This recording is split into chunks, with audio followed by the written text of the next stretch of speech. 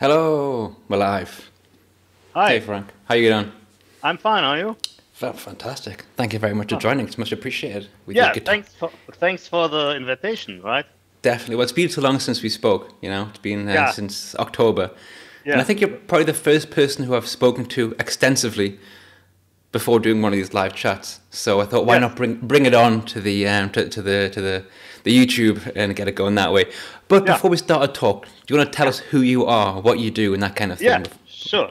So my Love name it. is Frank Geisler, and I run an IT consulting company and a Microsoft partner here in lovely Lüdinghausen, which everyone knows, right? Of Well, I course, yeah. know.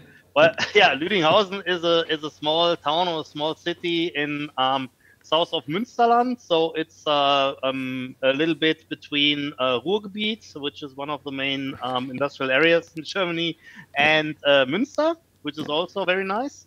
it is. And yeah, well, I run my own company. I'm a Microsoft Data Platform MVP for the ninth year now. Nice. And I'm also one of the founders of the Pass Deutschland e.V., which is Mm, a German chapter of formerly Pass Global before they were going mm, bankrupt. But we were every time or all the time we were independent. mm. So this didn't affect us in by any means. And for I think 6 or 7 years, I'm on the board of directors from Pass Germany or Pass Deutschland e.V. I have run the regional chapter Ruhrgebiet for many years, Mm, and mm. during the pandemic, I thought it would be a very good idea to found another in-person user group here in Münsterland. Yeah, well, Good no, timing. the story was that my company was moving from Essen, which is in Mm, Ruhrgebiet, to Lüdinghausen, where I live, because I didn't have any interest in going there all every day, and it was like traffic jam all over the place mm. and things like this. And I found a very nice office here, so I moved my company to Lüdinghausen, and then I said, well, when I'm in Lüdinghausen, I just have to have another regional group, which is like the group Münsterland. You were getting Uh, bored. You needed more to do, right? yeah, well, but I left the regional group Ruhrgebiet. Mm. We were three persons running this. It was Yeah. Gabi Münster, Okay. who is now at Microsoft, and Klaus Höltgen. Right. Greetings here at this thing, and they did a perfect job, and they run the regional group Mm. Ruhrgebiet. Nice. Yeah, and on the other hand, I'm a speaker. I'm speaker on many national and international conferences. Last conference I have spoken on was in person, Mm. was the Pass Summit in Seattle in November, Cool.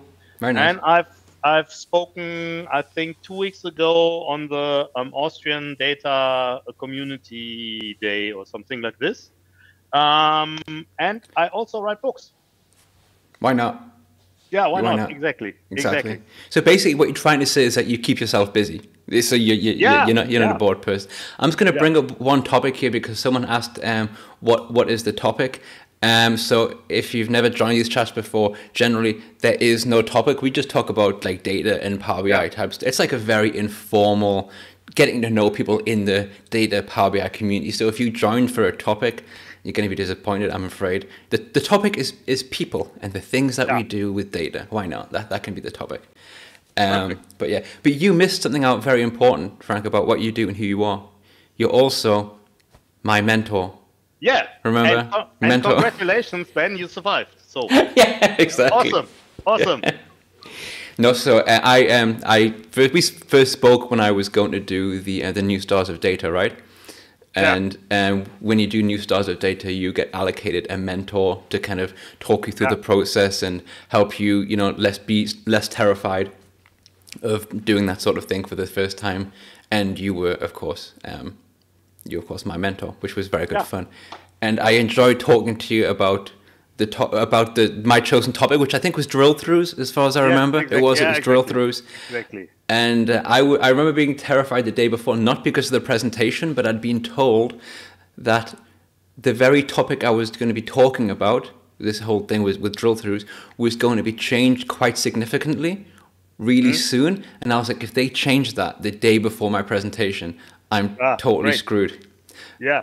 But it hasn't been changed still. So I don't know what it was so far. Yeah, but that's good then, right? Yeah. So there was one thing which was I've written the with three colleagues of mine, with Oliver Engels, with Timon Altenberg, and with Wolfgang Strasser. I've written the Power BI für Dummies book, the German book, right? And when we were in the process of writing, they changed the user interface from it was, as you remember, Power BI was sometimes dark, right, with dark theme, and they changed it to a light theme with which looks more like Office. Yeah, I remember that. During the writing of our book, so we could do all the screenshots over again. Man, that's a nightmare. I mean, yeah, it was disgusting. Who got that task of going through and just taking every single screenshot again? So everyone was writing his own chapters, so everyone had to do it for his own chapters, right? That's horrible. But really, but this is a world in which we live in now, with the evergreening and everything like this. So if you're a Power BI consultant or a Power BI trainer, there could be some surprises when you're in front of the class and the interface just changed. It's the nature of the job for sure. Yeah. And you said, well, I'm really 100% sure that this option was there yesterday, but it isn't. Yeah. Anymore. Yeah, it's so true. And I mentioned this before on one of these streams that I was literally doing that. It wasn't the update that you're talking about. It was a major update before that. And I was literally in the second day of training in Ludwigshafen, by the way. Yeah, I was in Ludwigshafen, my former company, BASF. And Open Power BI, and all has changed. And I had to blag my way through, and it's basically pretend I knew what I was doing. Yeah. And I mean, I was like, oh yeah, if I click here, and I managed somehow to get by. But I actually spoke to someone, and they said they always had two versions on the device. One not from the store, so basically one that wouldn't automatically update, and that would always use as the training one. So yeah, it's one. I'm just gonna go back to a couple of comments that I want to pick up on, by the way, because Jeff said that it's the show about nothing, which I love, because that's the Seinfeld, right? So if I could be the Seinfeld of live streams, that's fine. I'll take that. Perfect. Yeah, I like that a lot. And I'm the Deneb guy. I do a lot of Deneb, so you might have seen me some of my Deneb stuff on YouTube. So I'll also, if the Deneb guy, I'm fine with any label, to be honest. I got the Joe Rogan of podcast or of YouTube or of Power BI or something. I was also okay with that. I was like, just give me any label, I'll take it. It's fine. Just makes me feel important. Sorry for the interruption there, by the way. Oh, no problem. But yes, there's the stuff changing. I mean, when the change came with that you're talking about that you had to do for your book, I'd created a report where you would kind of go through and click. It was the report itself was like just a giant screenshot of Power BI explaining all the different elements using like multiple bookmarks. And of course, I was about to publish this report and it just changed straight away, so I had to redo it. So it's just what happens. If I'm the Deneb guy, then who is Daniel Patrick Marsh? Then he's the Deneb god. That's reasonable, right? He's the guy who creates it, so that's fine. Anyway, back to you, Frank. I'm just kind of focusing too much on the comments at the moment. No problem. No, just... But yeah, so how do you get into mentoring, by the way? Is it something that you just decided to do, or someone approached you, or how does that work? Ben Weissman forced me to do this. No. That's fair. Because he had some intimidating pictures of me. No. This is not the problem. No, just Ben Weissman asked me to do this, and of course, what is always a good thing is to get new faces into the data community, to get new speakers, to support speakers.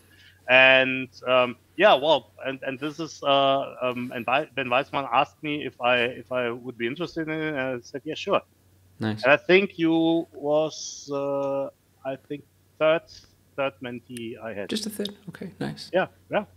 Did a great job for the third. Thank you. Thank you very much. I enjoyed the process immensely. But yeah, so this is where we met. This is Yeah. where we met basically, Yeah. and we didn't speak for a couple of months since then because I think after that happened, November hit, and it was like when my entire family got sick for Oh yes. like when like in Germany, I'm not sure what the rest, but in Germany like everyone was sick like really Yeah. badly. Like that was a nightmare. So Everyone except me, for some oh, you were reason. fine, were you? I was fine. I was fine, but also my daughter was ill like for 10 weeks or something.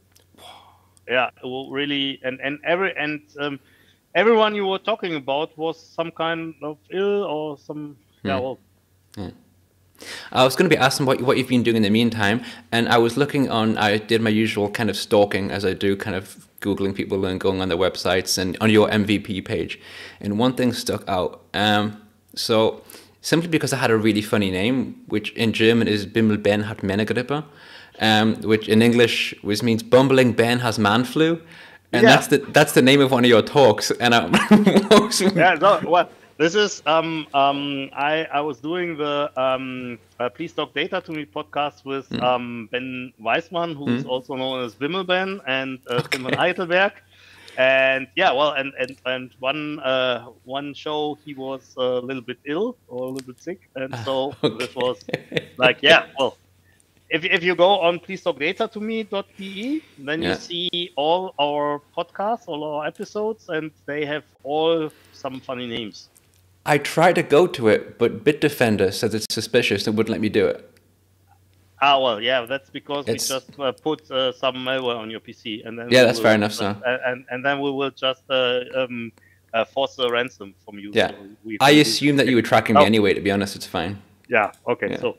Well, no, I think there are some technical issues at the moment, but what you can do is you can get all the episodes, for example, on podcasts on Apple or on Spotify or wherever you. I think we are on like what was it called? I think on Deezer or something as well. But if you go to Spotify or if you go to Apple Podcasts, you will find us there. I'll try to post a link. I'm not good at multitasking at all, as Jeff well knows. So I'm not good at. I'll try to post a link later or during the show at some point. But I'll put it out there, people can see. But other than that, other than things with funny names, what have you been up to? You just before you. Sorry, you're going to give me a specific answer, I'm sure. I had one further question because I think the last time we spoke, you mentioned something that. Was it like the data relay or something where you were in the UK? Yes, that was very awesome. I can talk about this. It sounds awesome. And I think I was on the Friday when the New Stars of Data was. And I was in Bristol or something. Yeah, I think. Yeah, sounds about right. You mentioned Bristol. Yeah, so this was a very awesome experience, and I think I will do it this year again. So the Data Relay is a conference on the road. So they have like a tour bus, like something like Metallica but bigger. That's so cool. And and we were on this tour bus, and then we were going through different cities in the UK. So we were in Birmingham. We've been in Leeds, we've been in Reading, and we've been in Bristol. Not bad. And it was really amazing because, to be honest, the only city in the UK I know is London a little bit. So that's about right. Yeah. So it was really awesome to see all the cities, and I really enjoyed it. And they were, and the cities. That's the story with London is not true because I also graduated. I have my Master of Science at the University in Liverpool, but this was an online degree. But I went to Liverpool for the ceremony. Okay, nice. Yeah, and and I've been in Cambridge as well sometimes. Maybe you've been around. You need to go further north, a bit like north, like Newcastle. You got to get Newcastle, mate. Yeah, this is something where I haven't been really. I haven't been into Scotland as well. So Scotland's beautiful. I have to do this. For sure. Yeah, I would say forget Newcastle, go to Scotland instead. It's far nicer. Maybe sometime. I think this is on the bucket list as well. So but it was really nice experience. So we were touring on these 4 cities, And I had all the time the same talk. It was about Azure Data Explorer, an introductory talk to Azure Data Explorer. And it was really nice because moving through all the cities, I was the nicest German on the bus, and the only one. Yeah, but it was what really nice hanging out with the guys and having some fun doing the talks. And what was really amazing in Birmingham, where the venue was a cinema. There was a That's really rad. big multiplex cinema in Birmingham with the most comfortable seats I've ever sat on in a cinema. Really, and they had a little table you can just pull out for nachos and stuff like this. And what was really amazing was that my talk was on this really big screen.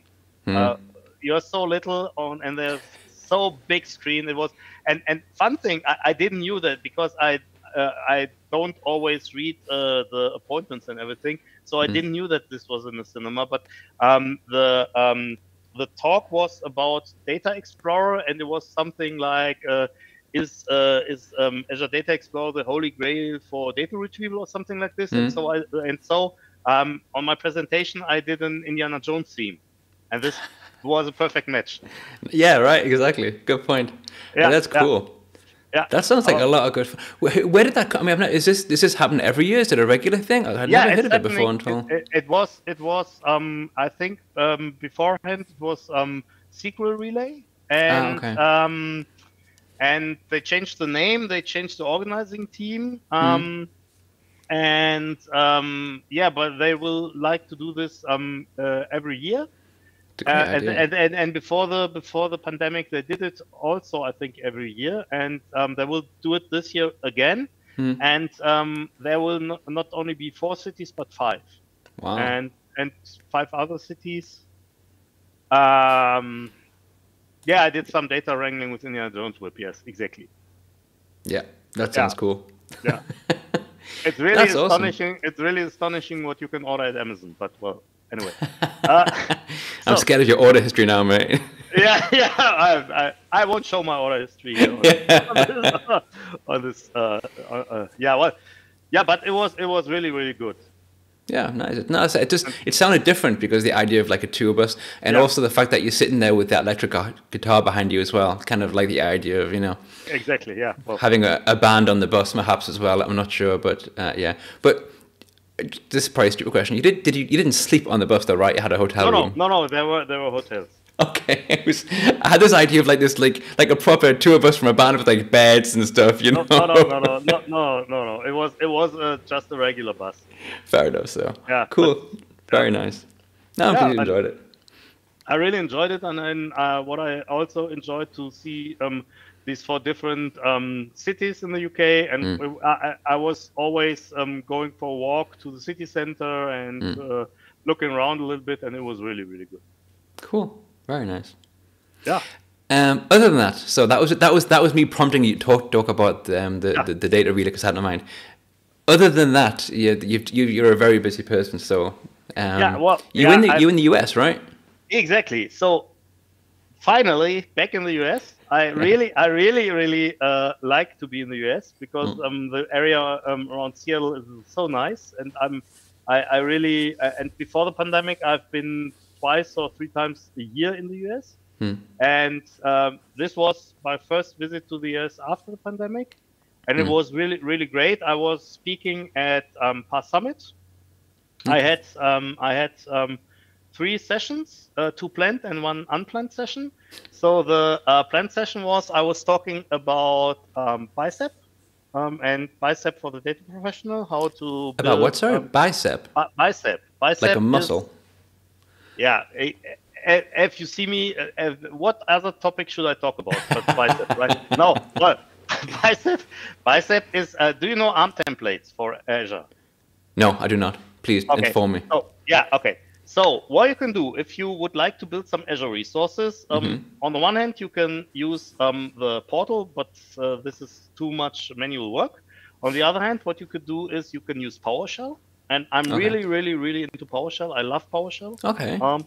And you can just build your resources by doing things like new Azure Virtual Machine, new whatever, new Azure SQL Database, whatever. Okay. Mm-hmm. And the other thing, and this is a thing which is also very common to Kubernetes, is you just describe your environment.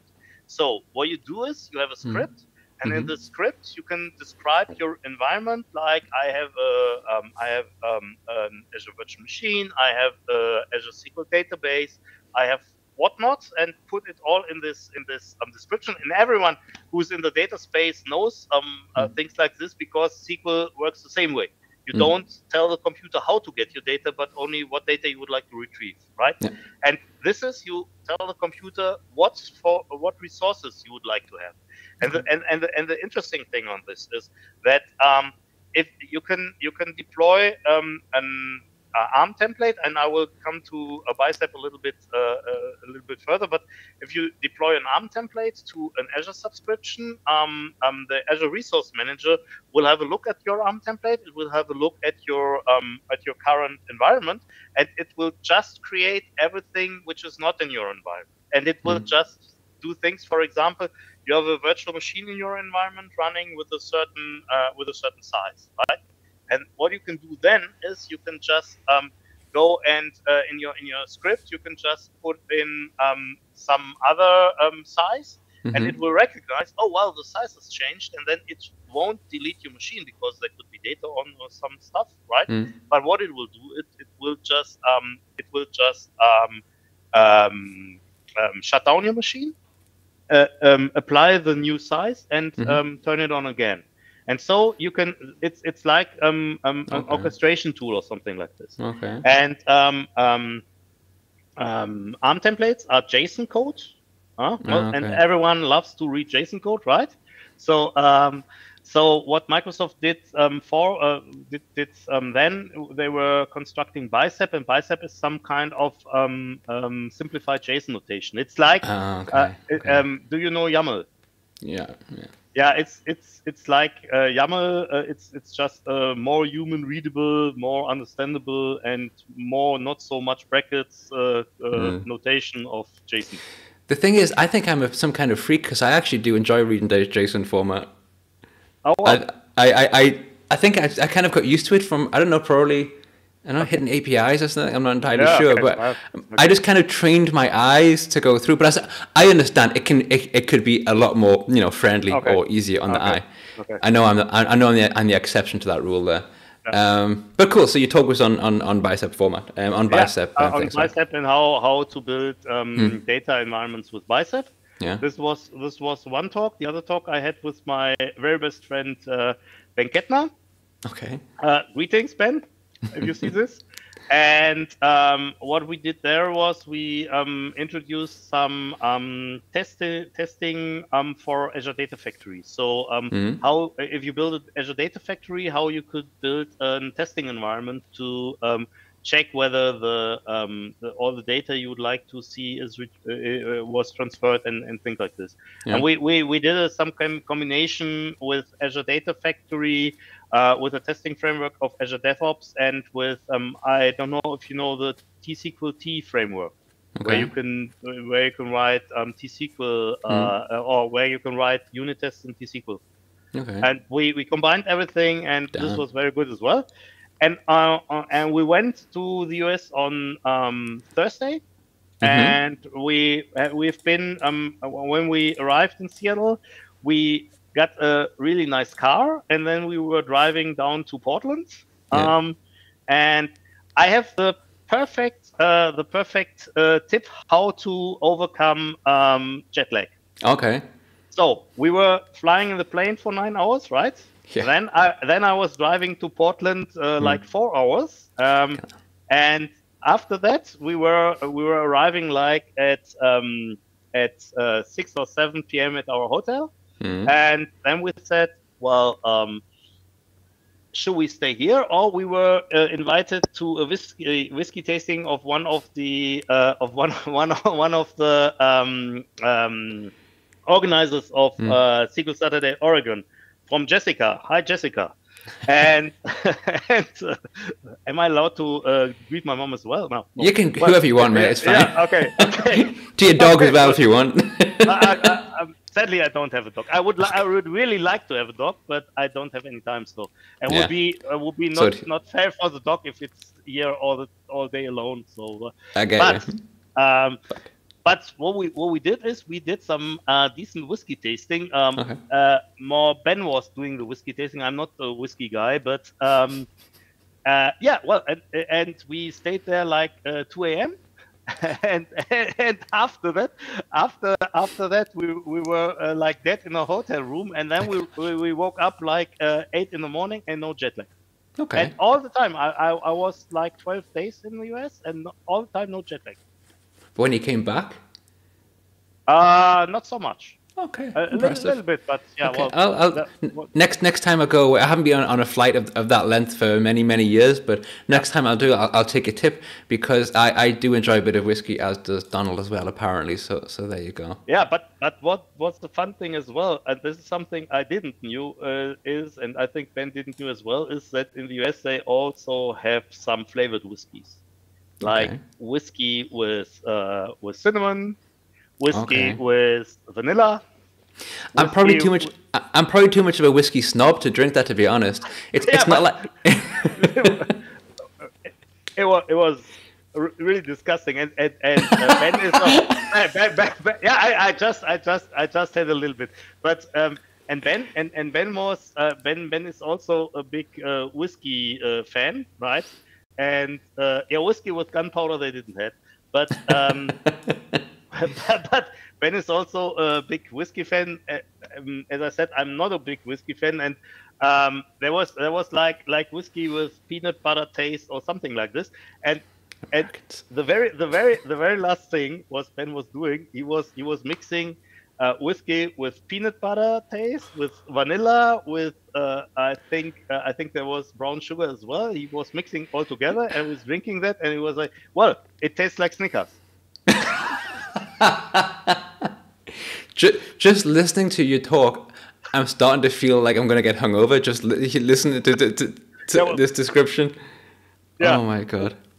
yeah, but Yeah. we didn't have any hangover as well. So That's perfect, impressive. perfect. Yeah. I gotta say, like whiskeys. I mean, I don't drink that often. I drink normally at Christmas and maybe like one other time of year, really. No.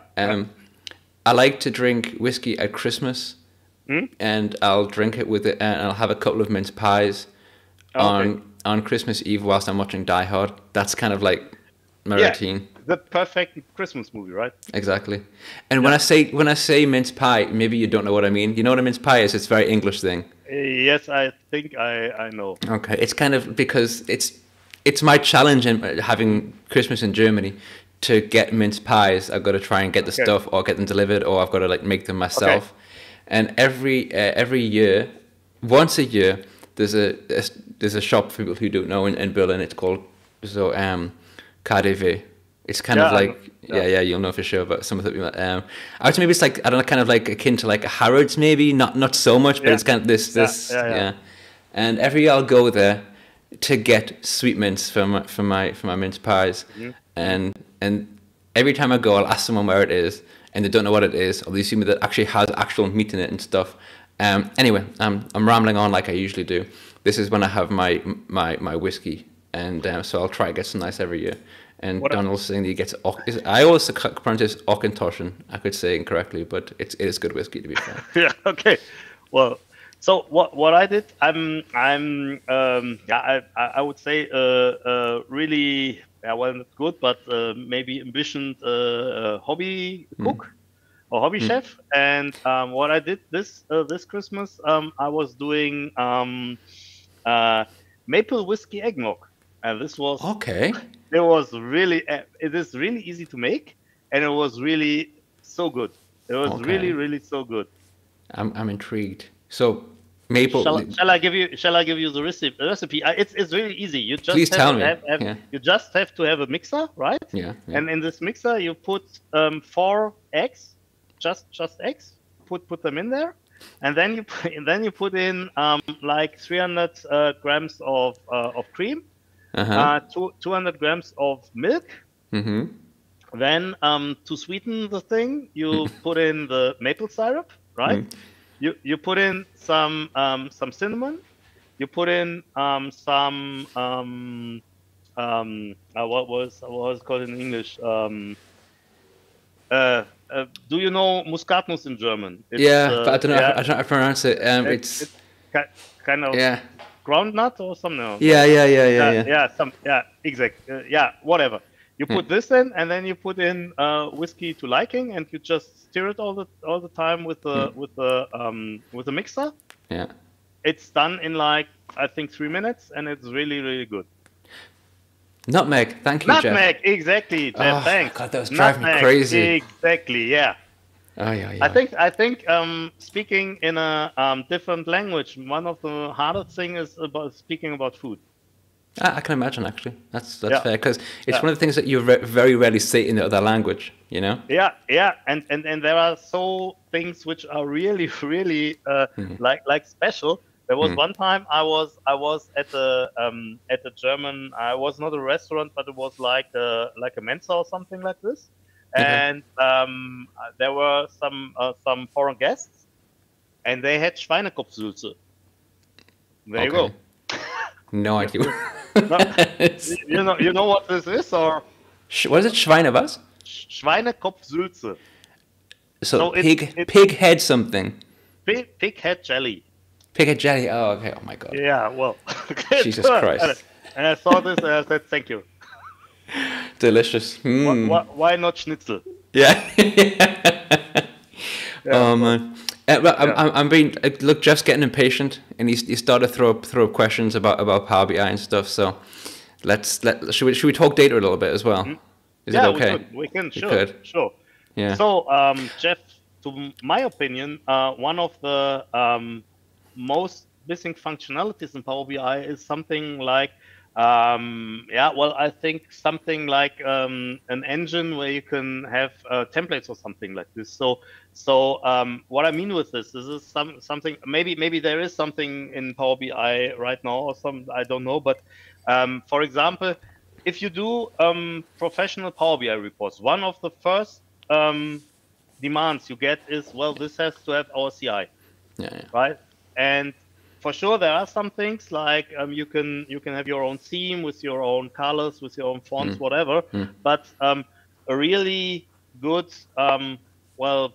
framework like having the logo in one of the edges or whatever, some disclaimer text, whatever. I think this is something that was missing. And interesting about this is that this was a functionality which was also missing from reporting services as well. Okay. So and I don't know how you see it, Ben, but one of the first demands is this has to look like our CI. I mean, this is something that a lot of people use like PowerPoint for, right? They'll create something on PowerPoint and they'll use that as the and then it's a clumsy process that you have to use PowerPoint to bring it into Power BI. We had this discussion. There was a discussion had on Twitter months ago about this subject about making a report branded with the company themes. I am not a fan of it. I know it's often requested. I bear in mind I've never done any consulting work. So I've only done it for the companies who I work for. So BASF back then. Now I work for Mr. Specs. I think it's a vanity. And unless you're sharing a report external from your company or using it to show for marketing purposes externally, it's not like you're going to forget the company that you're working for, right? I understand the color thing I can get on board with because standardization of colors is important, so it helps in that regard. But I'm generally speaking, I'm not a fan of branded templates. However, consulting is a different story. I understand that. But that you don't know what company you are working for, something like this, I have to disagree because all the reports are aimed at the management, right? Yeah, fair enough. But interesting that you work for Mr. Specs because I've been there like 5 years ago. Oh, you really? Yeah. Oh, that's cool. Yeah. I started work there in 2019, so we missed by a couple of years, or maybe 1 year. Actually, not so 1 year. long. Yeah, I think 1 year. Yeah. Yeah. I think I've been there in 2018. Oh, that's cool. Man, I like it. Yeah. So I think it's the first time I've actually mentioned on live stream the company that I work for, which is not a big deal because it's on my LinkedIn profile. It's not like it's not a secret or anything. That's quite cool. I wasn't aware of that. But you've been around. You've been to loads of companies across Germany, right? Sure. You've been do quite a lot. We had one of the discussions I remember that we had, which always and makes me laugh, is the concept of. I mean, I'm not sure for people who've never lived in Germany or aware of what it's like in some regards. The struggle, in my opinion, of the digitalization and the standard sometimes that you get in Germany of even from a really basic level like mobile phone reception, which is a strange example, but you can. For me that is like quite a struggle sometimes. Like it's people are kind of like still using faxes and stuff. It's quite a strange thing. I just want to say I have to leave because I'm getting a fax now. Right. Yeah, but you're really you're really right. This is something which I don't understand as well, because there are so many people who are like fearful from technology or something like this, which is really, and this is something you don't experience if you go to other countries, right? So it's very strange. It's really strange. There was like a former girlfriend of mine was from Poland, and we were visiting Poland, and we were going to the village where she came from, and this was like a village of 30 farms or something. Really, 30 farms, one church, nothing more, right? Really, and I was on one of the grounds of one of the farms. There was you could see in every direction there was like nothing. Right, and I had full bars, on my hand, full like all the bars basically. Yeah. All the bars on 4G. Yeah. I can go to city center Berlin, so like Fernsehturm, so the city center, and I can be on edge. No joke. Yeah, it's crazy. It's another thing. It's just that the mentality that you discussed that you mentioned as well. My daughter recently signed up to do something. It's computer club. So to do computer club, how did she sign on? How do you think? Did she have to go to a website and enter your details? No. PDF that we had to print out, write everything by hand, and then take it back in and stuff. And it's just. This is something we had to do with pass as well for many years, because in Germany there is some kind of law. I'm not a lawyer at all, but there's some kind of law if you have like a Verein. I don't know what the word in English is for this, but club or organization. Or something. Something. Yeah, but more organized and more German than you can imagine. And and you have to have your records on paper, or like the signing on paper, which doesn't make any sense to me. Yeah, no, it's really tough. Yeah, but that's Germany. Right? It is. It was because I think coming from the UK, there was always thinking like Germany was a big company and quite involved in like industries. Therefore, it's going to be, but it was quite the opposite of what obviously I'm used to it now. Another thing that's quite strange, Bargeld.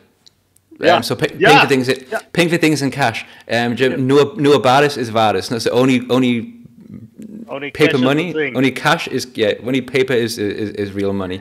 So paying for this, going somewhere where you can pay by card is oh my god, it's amazing. Yeah, but if you can pay by card, then it is not set by which card, right? You cannot pay with any card, with every card and every and this is something which was really the case last year. Last year I had a client at my company here in Lüdinghausen, and what you do with clients, for sure, you go to dinner, right? Of course. Yeah. And we were at a really nice restaurant for dinner, and then afterwards I said, well, I would like to pay. I said I would like to pay with cards, and they said, no, we don't accept cards. I said, well, now we have a problem because I don't have any money on me. And then I said, well, okay, client, please stay here, drink another beer, drink another wine, no matter what. Okay. I will just go 20 minutes to the next ATM, and I will grab some cash, and so I can. And this is ridiculous. And this is one of the first things. I think it was when I was first in Seattle. Okay. First time. It was really, really impressive to see, and there was a little story which it's just the opposite. So there is this Pine Place market. It's like a market hall or something, and in front of this market there was a guy, and he was selling hot cider right from his bike. So he had a bike, and he was preparing hot cider and everything. And a friend of mine went there and said, "Well, I would like to order one hot cider, please." And so the guy was starting, and then my friend said, "Oh shit, I forgot I don't have any cash because I haven't been at the ATM. So, well, I don't have any cash." And so the guy said, "Well, there's no problem."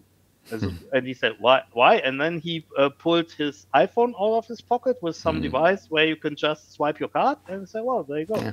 It's amazing, right? That's it. It's cool. Right? It's really cool. And maybe to some of the people who don't know Germany here in our call, there is even in some supermarkets there is a policy that if you buy with card, you have to buy something which is over 10 euros. If you buy something less than 10 euros, you cannot buy with card. Yeah. Which is ridiculous as well. Yeah, it's frustrating, but yeah, it's one of the things that I try to I try to get used to it, but I've been here since like 2006 earlier, and I just can't. I refuse. Actually, I'm like, no, I'm not going to get used to that. It's me neither. So it's really and I really try not to carry any cash with me because I think this is it's ridiculous, right? Yeah, it's mad. And another thing I experienced when I'm in the States, for example, when they say, "Well, in Germany everything is so organized and the trains and everything on time and everything," I say, "Well, you've never been to Germany, right?" Yeah, I know what you mean. Anyway, sorry, swing back to what we were talking about before. There's been very little talk about data and that's not true. There's been little talk about like Power BI and stuff. So just try and go a little bit. It's all good. I've enjoyed the talking, by the way. This is absolutely no problem for me. But just in case if people tune in and expect some Power BI chat, generally speaking, like how much is Power BI part of your job? Because I mean, it's not like you're like a Power BI person. You have a very broad range, of course. Yes, I have a broad range. At the moment, I would say Power BI is like 20% of my job. Okay, that's still. I thought less than that, to be honest. Okay, that's pretty cool. Yeah, 20%, I would say. Nice. Yeah, that's really cool. We did for a big juice company here in Germany. We did an interesting Power BI project last year, and maybe we will do a Microsoft case study for this. Very interesting. I can come back to you when the case study is out. I was going to say, will that be an open case study or under secrecy? No. To my understanding, it would be an open case study because would be some good advertising. So what sort of stuff do you find that are your biggest, like I don't want to make it all negative, of course, but generally speaking, your biggest like pain points, the things that like you find restrict you most, or you struggle with, or you have to kind of use the most workarounds for? What's the sort of thing that you encounter that with Power BI?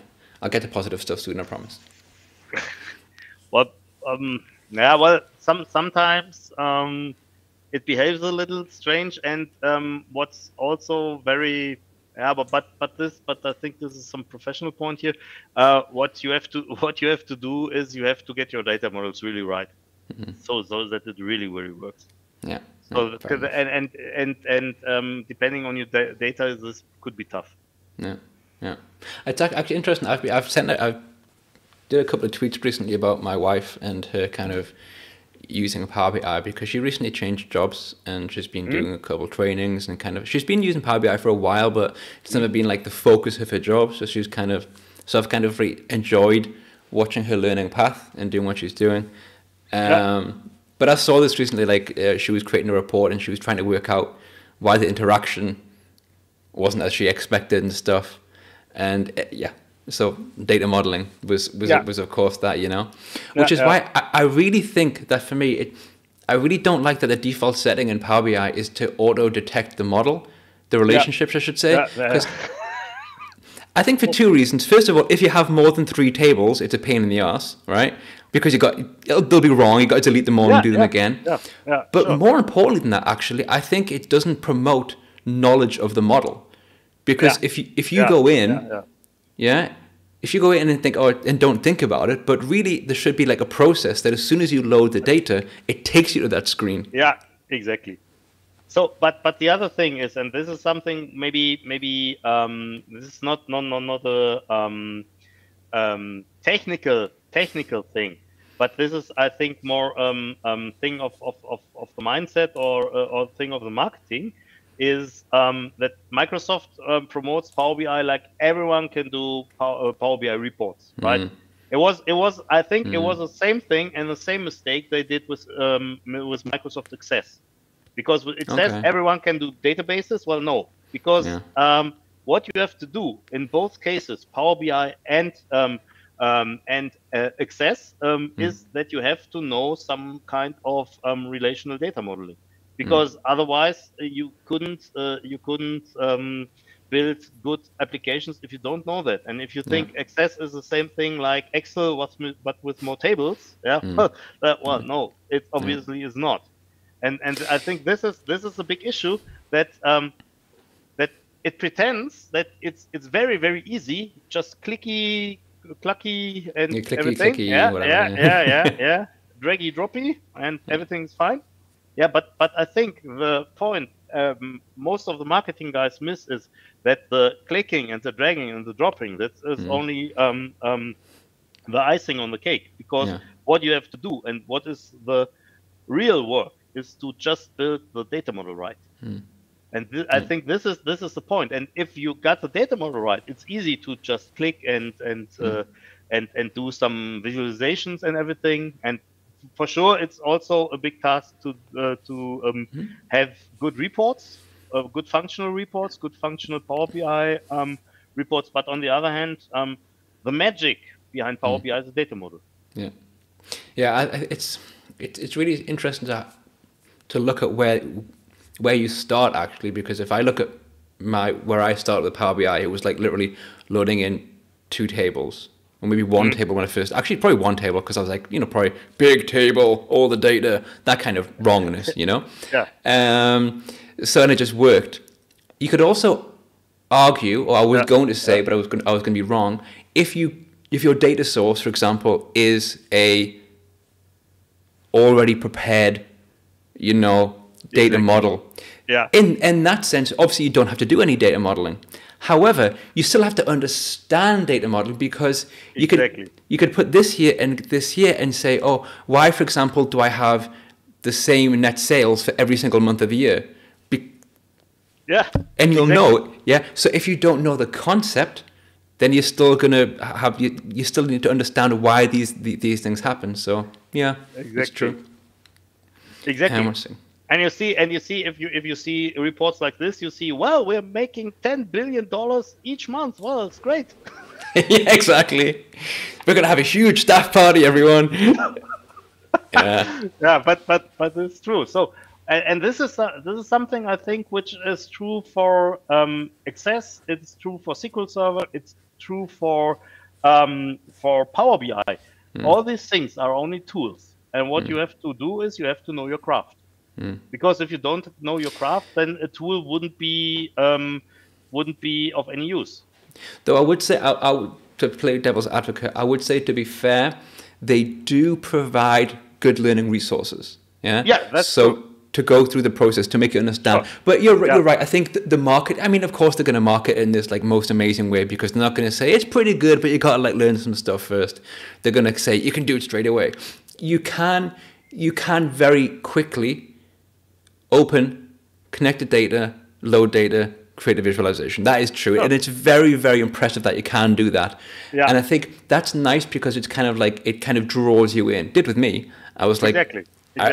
And then if you're interested, if you get sparked to kind of keep going, then you learn these things. But I think unless it's like that thing where you don't know that you don't know. I think I mentioned the same thing last week. If you don't, you're never going to learn. You know what I mean? But I think, to be fair, when most people encounter a problem, they're going to go and Google it or kind of go on a learning portal. You'd hope anyway. Yeah. Yeah. But yeah. I do think I said something before, and I'm not sure that would be a cool idea, or maybe I'm wrong. As soon as you load the model, so as soon as you load the data, go straight to the relationship view instead of straight to the report view. Yeah. That could be quite cool, just because people know that it exists. I'm not sure. Maybe I'm wrong. Yeah, well, but that would be a good thing if you have some kind of a guided process. First of all, load the data, get your data model right, do the visualization. Yeah. But that's a good idea. Do you still work? You've mentioned Access a couple of times. Do you still do work with Access? Is it something that you No. Okay. It's just an example because whenever you go to companies, everyone will say, "Well, this is this Excel, this Access database, and Access is such a big pile of shit." Oh no, it isn't. But the problem is that many people, but it's a functional relational database system, right? But the problem is that most of the people are not using it this way, but they're using it like some kind of Excel with more tables or something. True. I have little experience with Access, and they were not particularly positive, to be honest. I was on a project where the Access database was kind of coming to the end of its life, and needed to be moved across to like our data warehousing, and so that was pretty tough. No, I asked the question because different data sources are quite interesting, amusing sometimes. My wife recently had a project where all the data sources were PDFs. That was pretty funny. But on the other hand, it's amazing that you can do all this stuff with it. That's a very good point. That's really, really amazing. Yeah. And you can do so much automation. So whenever I'm talking to clients and I'm showing them a little bit Power BI, I also do some trainings on Power BI and everything. And when I show it to them, and sometimes or not sometimes, but very, very often, I get some reaction of, well, is it doing all this data transformation stuff on its own? Yeah.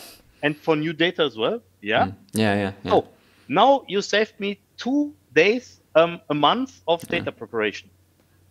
Brilliant, because no one likes to do data preparation. But that's actually a good point when you talk about the marketing for the tool. Yeah, I keep going back to things that you said before. You talk about the marketing tool. It's very, you can create the reports. There's actually, I could be wrong, not a great deal of marketing geared towards we can automate horrible processes. It's very much on the front end, the Power BI side, if you will, not the Power Query. You can connect and reduce manual labor, manual work. These processes that everyone. I mean, if you look at I used to work not with, but with people who worked with this tool. What was it called? Like UiPath. Yeah, and it was like RPA processes. And RPA, obviously, when they were selling it, was always about, we can take these manual processes that you hate, that you have to do daily, whatever, and, and that is a huge part of the BI thing, Yeah, but on the other hand, when you do marketing, Power Query doesn't look as sexy as Power BI. So this is the point. That is true. Not so many shiny colors. But that's the thing. It's about what's on the inside, right? And Power Query is kind of on the inside of Power BI. Beauty is on the inside, right? Exactly. Maybe if they just changed maybe if they made it less grey, if they kind of brightened it up a little bit, they could make it look more beautiful, I don't know. Some flashy colors, maybe. It's all about the flashy colors, right? This is everyone knows that. This is why we all put big flashy pie charts and stuff and heat maps. We need a Power Query theme editor. There you go. Yeah. So you can put your favorite image in the back of Power Query. And you can put your company's theme in Power Query too. Perfect. Right. Yeah. Man. And you can have some advertising as well. So this data transformation was presented by. Exactly. There you go. Exactly. Oh, I love it. Oh, that would be good fun. But it's one of those things that I think it gets overlooked regarding the back. I also say the back end process. It's not really back end. Yeah. I understand that, but it's a back end of Power BI. You know. Yeah, it's backend of Power BI, right? Yeah. So, but we exactly. didn't talk about the third session I had on the PAS Summit. I'm so sorry. I totally interrupted you. No, I do no, no, no, apologize. no, no, no, no, no, no, no, no, no. But we were, Please but we go were, go for it. but we were talking about whiskey tasting, and we were talking about not having jet lag. We were talking about Microsoft Access, right? So Yes. everything's good. So, well, what was really, really interesting was on we arrived on Thursday, and on the other Monday, I got a private tweet Okay. on Twitter, and this private tweet was from Adam Sexton. And Adam asked me if we can jump in for the Power BI hour, or because someone has dropped out. Okay. And what Adam has seen was, I think it was in 2018. I'm not 100% sure, but I think it was in 2018 on the SQL conference, the biggest German-speaking conference for Microsoft data-related topics. On the SQL conference, we Ben Kettner and we did heavy metal thing with Power BI, and what we did was we had a song, and we were building a streaming service. And the streaming service was streaming only one song. The song we were streaming was Fear of the Dark from Iron Maiden. And what we did is we built a website. The website was doing a frequency analysis of the song, and was putting this frequency analysis as a streaming data set to Power BI. And then we built these graphic equalizers where all the bars are jumping up and down, and we built this with Power BI. That's rad. Yeah, I've never seen anything like that before. And this was really fun. And Adam in 2018, Adam was in Darmstadt, and he saw this, and he remembered, and he asked if we could do this. And Ben and I were from the spot. We were on this idea, and I said, yeah, for sure, we will do this. We will hit the stage with all the big names. We will really great. And then, because we weren't prepared for this, so one of the fun things we do is because, as you see, I'm bald, and I'm not the best heavy metal guy here, right? So what I did always is when Ben, he's opening his hair, he has really long hair, and then he's doing some headbanging, and he said, well, Frank, you cannot do this. And what I do always when we do this, I grab a blonde wig from my backpack, and then I put it on, and then this is one of the first laughs of the talk. And then there was a big challenge to get a blonde wig in Seattle, because I have no idea where Americans buy wigs.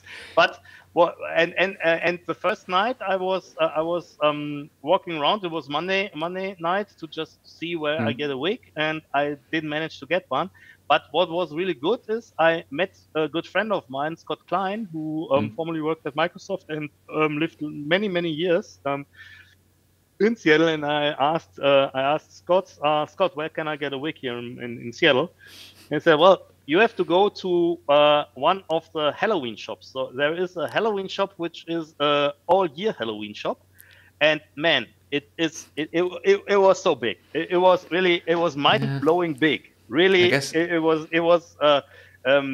There are this big markets in Germany. I think Metro or something like this. Yeah, yeah, these like wholesale places. Yeah. So, and it was like one of these places, but only with Halloween stuff.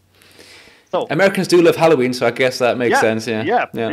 And I went in there, and then I didn't find one wig. I find a wall of wigs, so I just had to choose. And and then the other thing was, Adam was talking to us, and what we did as well in Darmstadt. Ben and I, we were having real big beers on stage. We because in Darmstadt we did it in the keynote room. And the keynote room is a really big room for, like, you can put in 600 people or something. And so we said, well, if we drink beer on stage, we have to have large beers because even the guy in the last row can see it, and so we It's decided. Oktoberfest style, right? Yeah, but we decided to drink Faxe, which was maybe not our brightest idea as well. Jesus Christ. Yeah, but we had big cans, right? Yeah. These are for people who don't know this. These are beer cans, and there is 1 liter of beer in it. And Yeah. It's, well, maybe not my favorite beer, to be honest. Well, Yeah. It's not the best. It's okay. yeah. And then Adam told me, well, we cannot do because it's not with the policies of Pass Summit and everything. We are not allowed to drink beer on stage. Okay. We cannot do it. Okay. It's not good. So, what we did then was we said, okay, but we will do a joke. And I went to the supermarket and I get a big bottle of, I think, 2 gallons or what's in there, 2-gallon bottle of root beer. And then we then I had a bag where this bottle was in, and we were hitting the stage, and then we started, and then Ben said something like, well, we are to have a real metal session, we have to have some beer. And Adam in the back went pale. And then I said, well, I bought something. And then I put out the root beer. And said, well, see, here, it says beer, right? It says beer. And then we put it in some cups. Yeah. And we drank it and said, well, the American beer is even worse than we thought. Very good. I like it. Yeah, but it was really fun. It was really great fun. I have a picture. Yeah, you sent me a link before, right? I'll bring it. Yeah. I'll bring it. Can you Second. show the picture? I think so. This yeah, is you go. With a yellow wig, and the guy on my side. This is Johan. Johan is an MVP from Norway. And we spent a lot of time in Seattle with Johan, with Martha, with Ben, and me. We were going around, and I was several times. Really, it was, I think, more than 5 times. Some people came to me and asked, "Well, is this David Letterman?" And said, "No." It doesn't. Oh, I love it. That's true. It's very similar. Maybe when some ladies ask if this is David Letterman, I should say yes. But I'm not such kind of guy. So, that's amazing. That's a cool photograph, mate. That's a great idea. I love the fact that you presented that, and then so you said it was back in 2018 you first did it, and then quite a few years later it was still remembered and presented. That's cool. It was so when we did this in Darmstadt, it was really great because the main stage in Darmstadt, it's like a theater. It's like really a big theater or something, and they all also have the sound equipment in there. And the guys who did the sound, and we talked to them, and we told them what we will do. And I think there was some metalheads there as well, so they cranked up the volume, and it was and the fun thing is, on the stage we didn't get how loud it was because all the speakers are off stage. So so on the stage yourself you don't get the real volume. Yeah. And they really cranked up, and it was really amazingly loud. So you basically had like the presentation version of Wacken. If there is a Power BI track on Wacken, just come in. Yeah, definitely. I will do it. Wacken being a musical festival in Germany, by the way. People didn't know. maybe I can reveal a thing here. Do it. I don't know if this is going to be public, but maybe Ben will kill me. But maybe this is my last talk. I don't know. But but Ben and we are planning a metal themed data conference in Berlin. This year. That's awesome. I think in September. That's very cool. Yeah. Okay. I want to go. I want to be there. Yeah, you're in Berlin, right? Yeah, of course. Yeah, definitely. Yeah. Oh, that's a nice reveal. Ben, please don't kill me. Yeah. Well, make sure he said it's okay. If he said it's not okay, I'll just mute out the last like 30 seconds or a minute, and then yeah. I think it's okay. Oh, awesome! That's really cool. I look forward to that. Yeah. Mate, I think I have to call it a day there. It's been well over the 45 minutes. It always is. But yeah.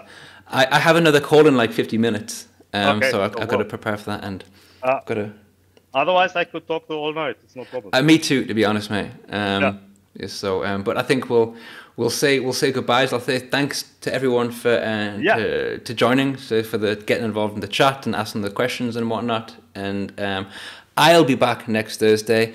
But Frank, no, you won't be. But it's been an absolute pleasure, and we'll speak soon, of course. It was really a pleasure to be here, and thanks for the invitation. I had lots of fun. Thanks for having me, and bye. Yeah, goodbye, everyone. Bye.